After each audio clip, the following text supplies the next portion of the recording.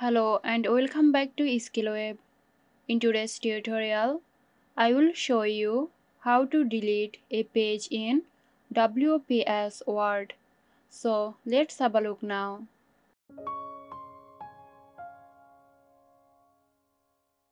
Access the document from which you want to delete a page. Now, from the Home tab, click on Show and Hide Editing Marks. Click on the Past option. When you click Show Paragraph Marks, the little inverse P will appear. Highlight them and press Backspace. So, there you go. Hope you found this tutorial helpful. Stay tuned for more helpful tutorials here at SkillWeb.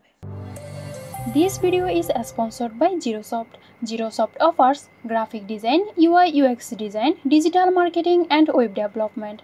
Elevate your brand with Girosoft today. For more details, check the description box.